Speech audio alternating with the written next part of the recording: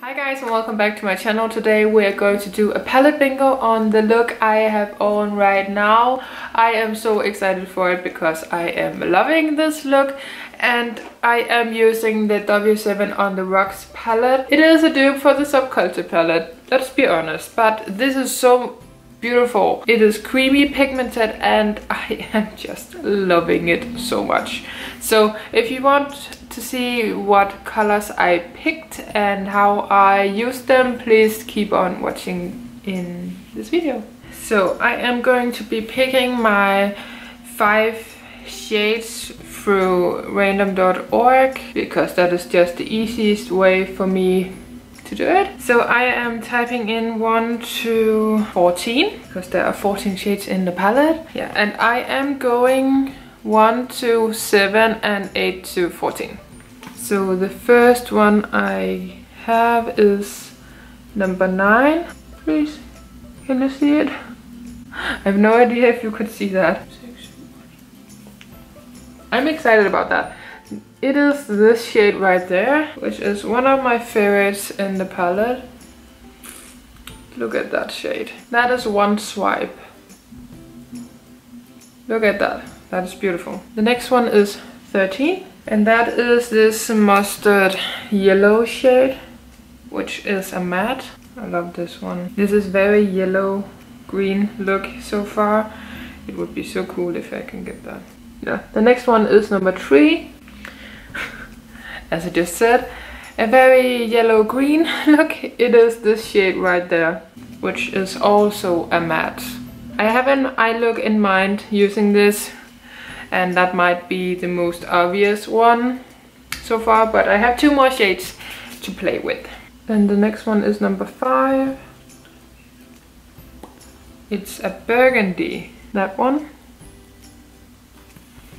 Oh, these have names. Whoops.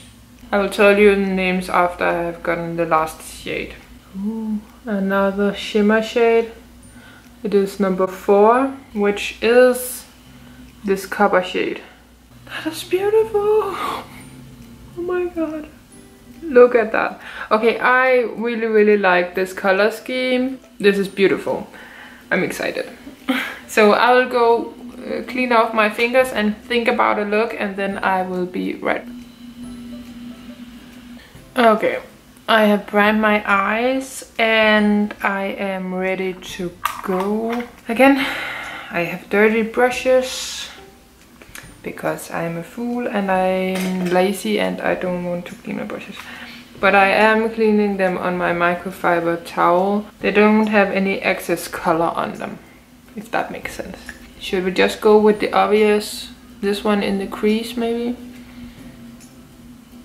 I really want to do this in the inner corner, but I think it is going to be a little bit too dark. But it's a palette bingo, you need to explore. The mustard shade, this one, it is called Pina Colada and it is this one right there. Going in with a fluffy brush on the Pina Colada shade. Don't have a lot on my brush, but I'm going to tap that into the crease. I should have worn my new H&M top in this color. That would have been awesome. On camera this lighting is really nice, but in real life it is so dark. I might not be able to film another video after this. I feel like I'm very close to the camera right now. Look at the color. And I am taking it real high because I have hooded eyelids and that's just how we roll with it. Taking a clean brush and just blending a little bit.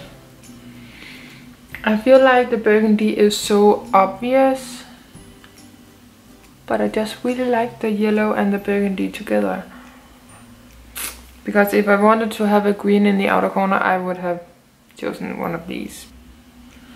But sometimes obvious is nice, you know. I am going to take the burgundy. It is called Maraschino Cherry something.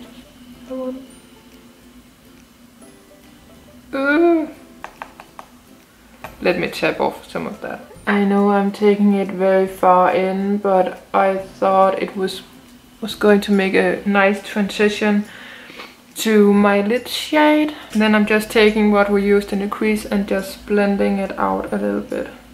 Building the outer corner up again. And then we are going in with the orange shimmer shade, I think. And that shade is called Espresso Martini. So beautiful. And I think I'm going in with my finger with that one. I think that is how I'm going to get the most pigment. So now I have layered it like 3 times. This is the way to go with most of the shimmers in these palettes, but I really like it. Okay, I'm going to do the rest of my base and so and then I will be right back to do the 2 last shadows with you guys. So I have done my base, lips and eyebrows and stuff like that, and now we're going to finish off the eyes. So I'm going in with the green shade right there. It is called Martini Olive. Yeah. And it is the third shadow that I picked for this bingo. Just tapping it in, and I'm going to apply that on my lower lash line. Just tapping off the excess, and then I am going in with the maroon shade. Just a little bit to tie it together out here. Okay, let's try my experiment and putting this color, the Champagne Toast, in a corner. It is the last shade I have in my color range over here. Hopefully it's not too dark. Let's try. It is makeup fun, you know. It can work. Yeah. Just blend it in with the coppery gold. I kind of like that actually. The only color I don't like so far is the green on my lower lash line, which I was kind of excited to get actually. But this color, it is everything. Look at it, it's so pretty. So same brush, just going in with the Martini Olive, the green shade. Going in with it again. This is the final look for my palette bingo with the W7 On The Rocks palette. I am loving this kind of warm toned eye look with the pop of green thingy. I love this so much and it screams fall to me. I have done a few looks where I focus more on the greens. I will pop in a picture here because that is actually really pretty. So it is completely different from what I got now because I used the more darker greens.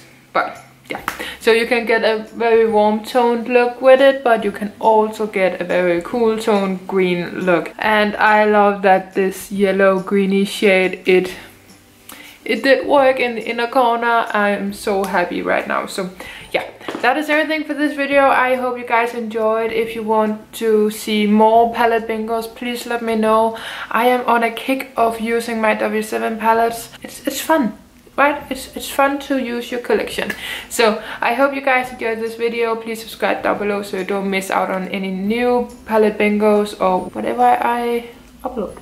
I do a lot of panning as well, but I really wanted to do yet another palette bingo because I have been loving them lately. I hope to see you guys next time, and until then, please take care.